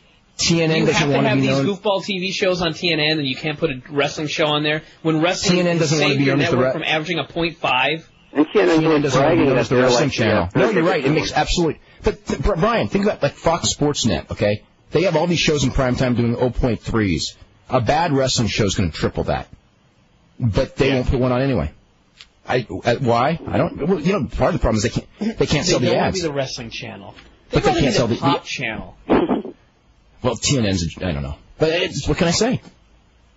I know what I could say. They haven't signed that deal. They've been working on that deal. That was supposed to go up in June, and it looks like it's not going to happen. Well, get Goldberg, get Flair. Things will turn around. If they got Goldberg and Flair, they'd have a better shot at getting that deal. There you go. That was the thing that TNN wanted. See, the big stalemate was TNN wanted all the stars of WCW on that show. They didn't want WWF Light, and Vince, didn't want to spend the money for that. So that's where the negotiations fell through. Well, look at that's where the negotiations for that slot fell through. So you can just say Vince lost TV because he wouldn't pay $6 million to bring a guy in. And they've got a year worth of pay-per-views with Goldberg. The gate on Goldberg Austin alone, make it worth the while. We all agree, and I hope that they do that. Yeah. I agree. You brought up Dr. James Andrews and Hunter Hearst Helmsley, right? Yes. You ever met him in person? You can meet him June 22nd at 5 p.m. to 7 p.m. at Terry Taylor's Professional Wrestling Academy. He's got one of the rings, free from Vince. And Big Show is going to be down there, too. Go to the webpage, TomZink.com. I've even got a special link to it. What did you think of Terry as a wrestler, Dave? What is James Andrews doing there? James Andrews? He's there. Triple H. Triple H there. Triple H. Terry Taylor blew my bicep because they were calling him Rooster in Philly. Mm-hmm. I always liked Terry Taylor as a wrestler. He was one of those guys, he got a bad gimmick and it killed his career. Exactly, but why would he do that to him? You know how talented this guy was? Okay, they say about I know how talented Terry Taylor was. When he came to WWF, I think he was one of the 10 most talented guys in the whole business. Listen, but nobody knew it. I was in the ring with Flair. I was in the ring with Terry Taylor. 2 matches I only had with Flair, okay? Guys who really kiss his ass, and I fought back, and he held me in the front face lock. Flair is the best because he could go out. You know how many kamikazes drinking and partying? He lives the part, okay? He still does. You need him. You need him just for morale for the boys. You know what I'm saying? Like Iron Sheik he used to be. But Terry Taylor, he had a lot more than you need Iron Sheik. What? You need him a lot more than you need Iron Sheik. Yeah, just kidding. But, hey, baby, you got any game? Come and see. Hi, Bubba. Hey, Z-Man, baby. Yeah, Z-Man, baby. They don't know what they're talking about because you're still the funniest on the Dave Meltzer show. Well, this guy came on and hurt my feelings. I got to work a real job, and I didn't have time to prepare. But I didn't know what you're talking about. Hey, Tom, I got a T-shirt for you. You could sell on your site. What is it? Zenk 911. Try to call me bitter. Oh my goodness. Tom, you're not bitter. You're just. I'm entertaining, but listen. You write down everything you want to know. You send it to Meltzer. He knows my email address, and I'll answer all the questions. You want to hear some funny stuff? I got it. I got some really good stuff about Pillman. All the guys. Okay. I'm out of the business, so I can speak my mind like I didn't anyway. That's probably what buried me. Who cares? That's why you're out of the business. That's right.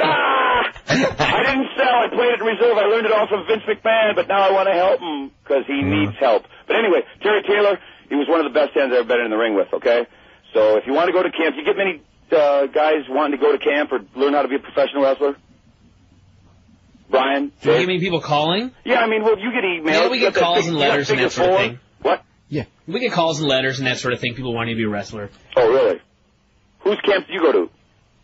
I didn't go to a camp. Really? Buddy Wayne. I kind of got in the back door. Oh, really? Yeah. Literally?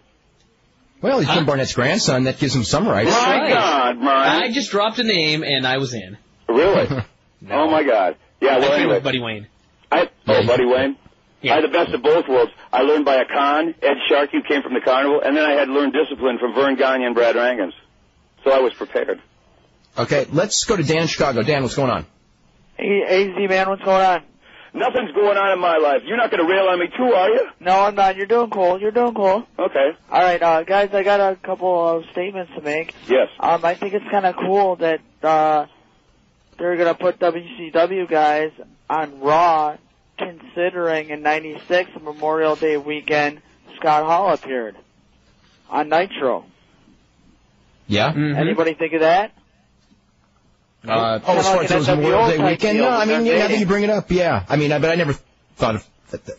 That's an interesting think they thought of that story. either, but you're right. Yeah, it's interesting. You know, I mean, because I actually read up on OneWrestling.com, I don't know if any of you guys did, saying about bringing actually Scott Hall back. What would you think of that to the WWE? Bring them all back. They want to bring him. Hey, I put it this way. I'm not against bringing him back for one shot, but I am very much against the idea that if they think that that's any kind of a solution, because it's a 43-year-old guy. Will that be 6 years later on the day? Yeah, I mean, because you remember, I mean, the one difference is that, like, you know, I watched the Scott Hall tapes in New Japan, so I know what he's got in the tank. What do you got? And he's got a great personality, but you got, you know, they set a standard the last couple of nights as far as what a main event is, and Scott Hall can't do that. So, right. but I mean, as far as bringing him back for a short-term thing, of course they should. Better or worse than The Undertaker? A manager. Oh, not even in the league, like 1/3 of The Undertaker. Oh, no. Really? How can that be? Yeah. Oh, yeah. Oh, jeez. He falls down doing moves. He doesn't got it. I mean, he's old. Oh, no. I mean, he doesn't stink, like outright stink, but he's well below average. Mm-hmm. Well, so the best thing you can say is WWF, they've got to broaden their base, right? Their plan was in 5 years to be 50% wrestling. Now it's 95 or 100% wrestling since the failure of the XFL, right? Vince has to No, it's not. Their plan is to start branching into TV and radio, and that's just like with the XFL. Right, it always scares me when they win. Right now it's 95, but after 5 years, I got this from CBS Market Watch. Oh, I know. They say that they're going to be in the movies, and half their TV is going to be non-wrestling. Well, you know, hey, we're going to see a lot in the next couple weeks. We're going to see Manhunt. We're going to see Tough Enough. And if those things fly in the ratings, then good. And if they don't fly in the ratings, then, you know, that's his new XFLs. Tough Enough will fly. Okay, well, Tough Enough flies good. You went on record, Brian, right? Tough Enough is still wrestling, though. Manhunt is not wrestling. What was that, Tom? You went on record as saying that you think it'll fly, huh? Yes, I am saying that. Okay. Because I have this incredible desire to see it for some reason, and all my friends are saying the same thing. I can't wait for Tough Enough. Maybe it'll fly. Although, well, we'll see. I mean, Tough Enough, but Tough Enough's still a wrestling show, though. Okay. I mean, yeah. But the odds are a lot better when Vince stays within the wrestling realm than when he gets out of it. Yeah, he's not done well in legitimate businesses, okay? And the booking is stale, but this week it's a positive. That's all it's a positive. This week's a big positive, sure. Exactly. So they're turning the corner. And hopefully they'll follow up. I mean, hey, the WCW invasion done right. You know, I mean, it's a potential big one. All I'm saying, it's there. It's knocking at the door, and like everyone, and they're picking up on it. You turn lemons into lemonade. It's there. It's wide open for the picking. He can, you know, he's a billionaire. Like Brian, what'd you say? He's got $240 million left of investor money. If he bought Goldberg, would it be $244 million? $244. He's got $250 right now. Bring Goldberg in. Yeah. Everyone wants to see it. Everyone wanted to see it for the last 3 years. Yep. Sting is WCW. Who? Not Sting, though. Not Sting. Why not Sting? Sting's a waste of money. Moved back and forth. Sting's a waste of money, though. No one cares. They went down, right? He was on top when he went down, right? Yeah, the only I never hear anyone going, I want to see Sting against Steve Austin. The only one you hear is Goldberg. Older. What about Flair? You guys want a 55-year-old guy in there? Not in the ring. Flair can play a character role and Sting cannot. Yeah, the difference is, okay, Flair can do the promos for Bill Goldberg. It's an awesome marquee combination. That's right. I mean, if you say Flair managing Sting, I don't get the same vibe. Nope, you're right. You're dead on.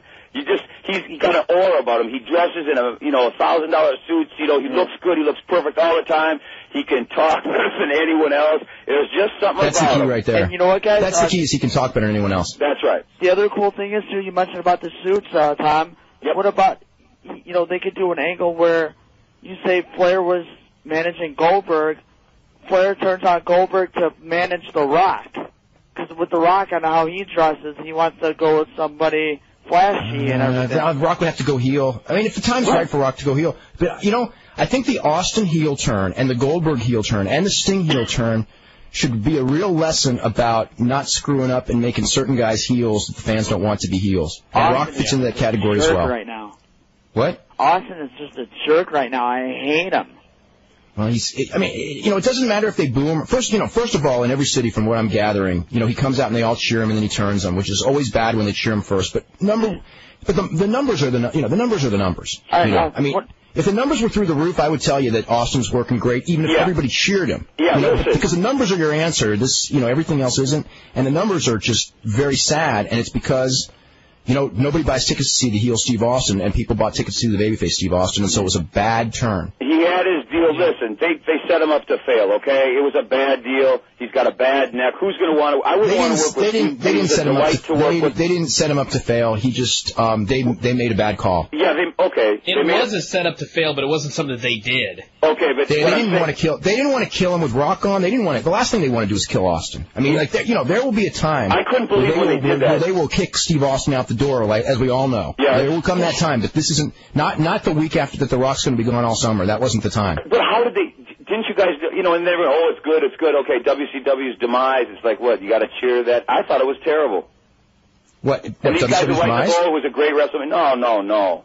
It was WrestleMania? I thought WrestleMania was awesome. They could have showcased the WCW if they had a plan. Certain guys are gold, but people. How did they fumble the ball? They weren't ready. But what I'm saying, only had it for a week, and there was no way, They just weren't ready. What I'm saying is, isn't there usually a downturn after WrestleMania, and they build angles, and then the summer's kind of slow, and then they build. Depends on the year. Some years the summers are big. Last summer was huge. Yeah, but they could sure spark it with the Goldberg return, couldn't they? And Ric Flair. They could spark it huge with the Goldberg return. We're totally out of time. Okay, all right, guys. Bye-bye. Okay, thanks for everybody for calling. Thanks for everyone for emailing. We will be back here Tuesday live. Don't forget, Monday we'll have Bobby Heenan on. Tuesday we'll be live. And good night, Tom. Good night. Good night, Brian. And I hope everyone has a real good Memorial Day weekend, and we'll see you all on Tuesday.